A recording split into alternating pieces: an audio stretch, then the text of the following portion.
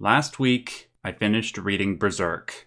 I have read everything, from the beginning of the Black Swordsman arc all the way up to chapter 364. I am no longer shackled by ignorance, like I was back in January when I put out my first video on Berserk. At that time, I had only read up to the beginning of the Conviction arc. Now, I no longer have to worry about recklessly speculating only to be contradicted by future events in the manga. I can finally analyze and explain Berserk from an authoritative standpoint. But before I do, I ask that you indulge me as I provide my effusive introduction. In short, Berserk's lore is the most sophisticated synthesis of religious inspiration that I have ever encountered in a work of fiction. It borrows from Norse mythology, Christianity, Judaism, Gnosticism, Hinduism, alchemy, the occult, and of course, a healthy dose of Jungian psychology to go alongside. As I was reading Berserk, I was actively researching the words and concepts that were invoked, and each time I did, I found that it was based on a religious or psychological concept that existed in reality. Everything from the talismans, to the charms, to the symbols on the golems, to the interstice and the astral plane, it is all rooted in real-world mythology, and used appropriately, whereas other forms of fiction might use it because it simply looks cool. With the recent unfortunate passing of Berserk's creator, Kentaro Miura, I wanted to do a video in tribute to his knowledge of these real-world concepts, and how they not only influenced his fiction, but worked in tandem with it. Not only would such a video celebrate Miura's unparalleled knowledge of these concepts, but it would also explain many of the concepts and mysteries that many longtime fans could never wrap their heads around. However, I soon discovered that one video would not suffice. There is just too much to cover. So, I am happy to announce that this video is the first part of a new series of videos where I address every concept and mystery from Berserk. I hope that this new series elucidates why Berserk is arguably the gold standard of world building, at least in regards to the world of manga. Once you understand the underlying concepts that influenced this story, your love and appreciation for Berserk will transform, as Griffith did in The Abyss. That is certainly what happened for me when I understood, and now I hope to pass that gift of understanding onto you. Before I started work on this series, I made a post on my YouTube community channel, announcing that I had finished reading the entirety of the manga. I asked what subjects people wanted me to cover the most. Pretty much every possible subject that you can think of was invoked, but the one that caught my attention the most, as it did when I put out my first Berserk video, was the concept of causality. Like with every other thing that's cool about Berserk, there is the surface explanation that's cool, but then there's a whole bunch of other interrelated stuff going on behind the scenes that evolves the concept from cool to something that will blow your effing mind. I will provide the surface, basic explanation of causality first, and then I will move on to the good stuff. Needless to say, there are spoilers ahead. Causality references the fundamental law of human existence, cause and effect, also known as determinism. Everything that exists in our universe is a product of that which came before. Not only that, we can understand what will happen in the future if we understand the past. In simpler terms, causality is what produces fate. Depending on the biological, cultural, and maybe cosmic conditions of one's birth, it will greatly influence our fate, our destiny. In the case of Berserk, Griffith's ultimate fate was the product of causality. He was fated to lead the Band of the Hawk, transform into Femto of the God Hand, and birth Falconia. This is because the conditions of his birth were set up in a way to produce this outcome. If we take the lost chapter of the manga, chapter 83, as canon, these conditions were set up by the idea of evil, also known as God. Now, not everybody in the world of Berserk or our reality is in love with the idea of causality because it might negate the existence of free will. The idea that human beings are in ultimate control of their destinies and are not predetermined to suffer a particular fate. If we don't have free will, it means that some are born to suffer unconscionable tragedies, like the one that the Band of the Hawk suffered during the eclipse. Obviously, it's impossible to say whether free will exists in our reality, but the great thing about fiction is that it allows us to entertain the possibility of free will.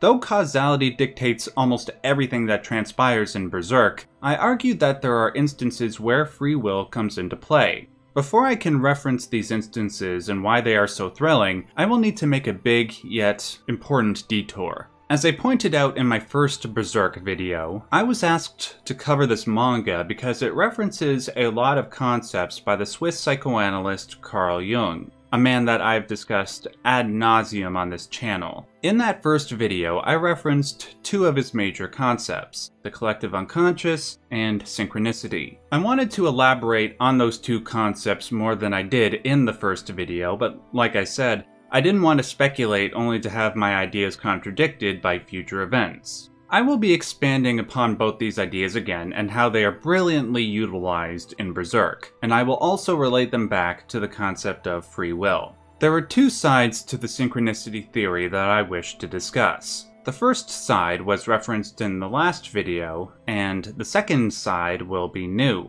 I'll provide a brief refresher on the first side. The first side deals with the union between mind and matter. Jung theorized that there was a material aspect to the products of our mind. To quote him directly, "The mind cannot be totally different from matter, for how else could it move matter?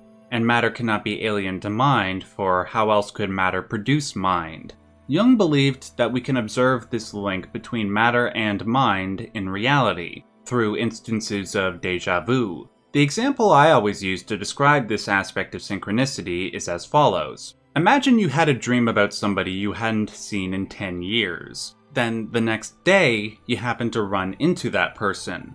That is synchronicity. Jung would argue that these instances are examples of an exterior mind, one that goes beyond ourselves, influencing our reality. Now, in some works of fiction, this inherent link between mind and matter takes on the most fantastical form possible. Some works of fiction, including Berserk, argue that this exterior mind exists. This exterior mind takes on multiple different names, but it almost always operates in the same way.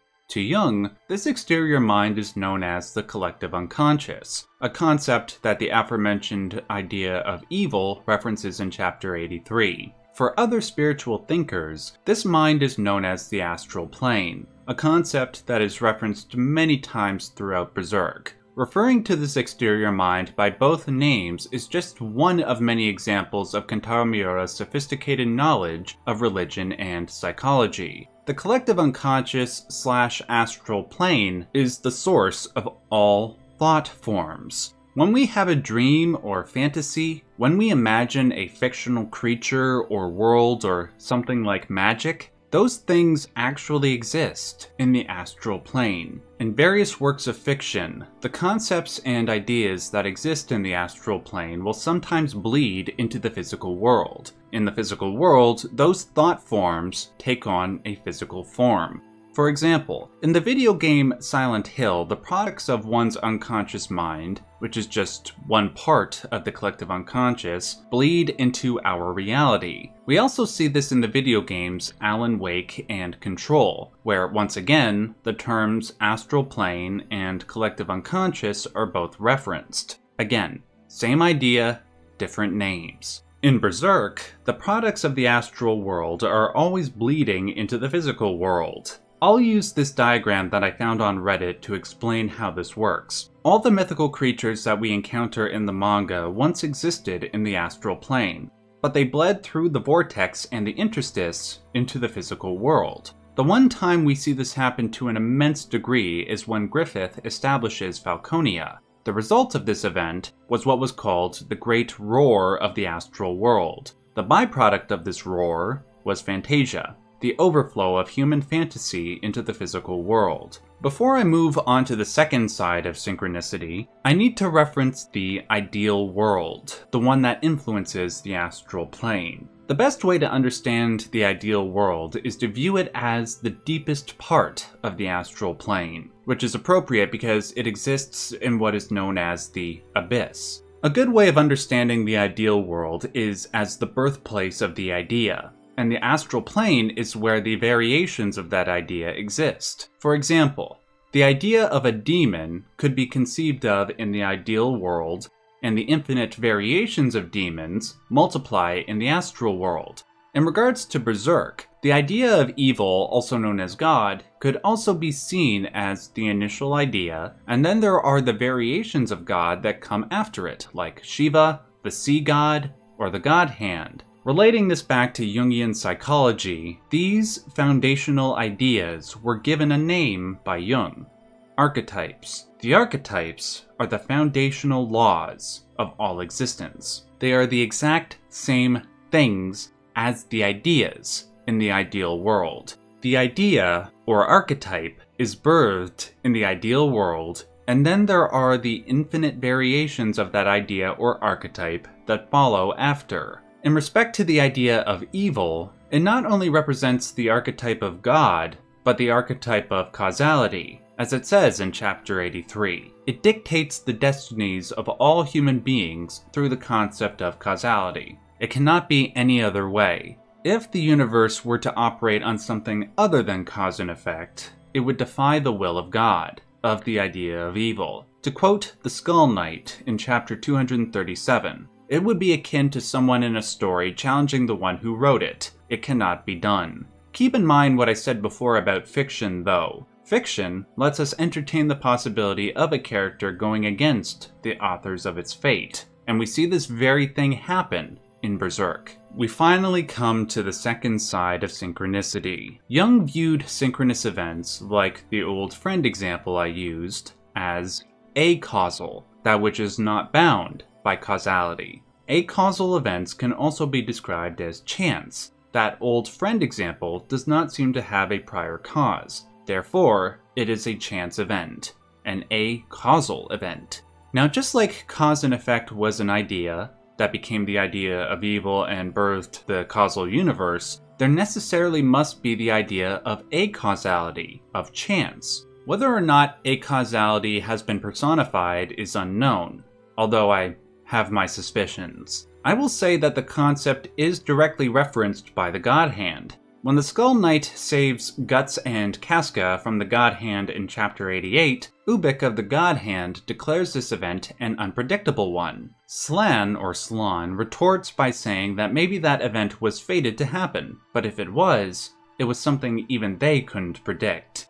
Determining whether or not the Skull Knight's appearance was fated necessitates the possibility of acausality. Just like so many minute nuisances that the God Hand would like to get rid of, these nuisances are, nevertheless, necessary aspects of existence. The causal universe requires chance, just like light requires darkness, just like Griffith required guts during the Golden Age arc. This is a direct reference to another spiritual concept that Carl Jung was infatuated with: the necessity of opposites. If the yin does not have its yang, if the light does not have its darkness, there can be no dimension. Even if acausality is an extremely minute possibility, it must exist, so causality can define itself. The same thing goes for free will. Determinism/causality can only exist as long as the possibility of free will/chance exists. In respect to Berserk, I think the archetype, the idea of free will, is embodied by the character of Guts. Throughout the manga, he continuously defies expectation. His will is superhuman, impressing gods and humans alike. He struggles against the currents of causality at every turn and succeeds. He is acausality. He is chance. He is the necessary opposite to the causal Griffith, the acausal thorn in the side of the idea of evil. And no matter how hard the powers that be might try to get rid of him, he will always be there. This is why Guts is my favorite character in the manga. I always viewed the strength of his will to be a powerful tribute to the strength of the human spirit. Even if it's impossible to overcome the currents of causality in our world, there will be those that struggle fortuitously against it. There will be those that try to defy the destiny authored by their ancestral and cultural pasts in order to create an unpredictable future. bathed in the infinite light of freedom. But is it worth doing this if it might all be in vain? Well, you just have to ask yourself one question. Do opposites need each other in our reality? Does light need darkness? Does causality need chance? Does determinism need free will? The next time I do a video on Berserk, I will be discussing the franchise's roots in alchemy and the occult. Until that video releases, make sure to hit that like button. That helps me out more than the Skull Knight helped out Guts during the eclipse. Please hit that subscribe button so you don't miss the release of my next Berserk video, and make sure to leave all your thoughts in the comment section below. Until next time, stay yellow.